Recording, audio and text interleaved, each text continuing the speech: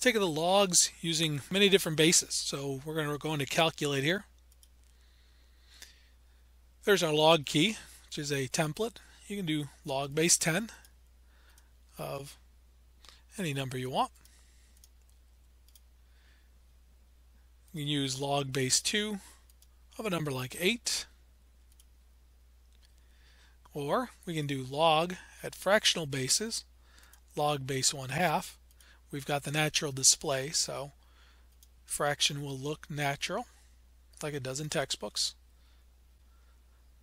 Or the log base square root of 3 of a number like 27. Or we can do a combination, log base 1 over square root of 2 of a number like the square root of 8.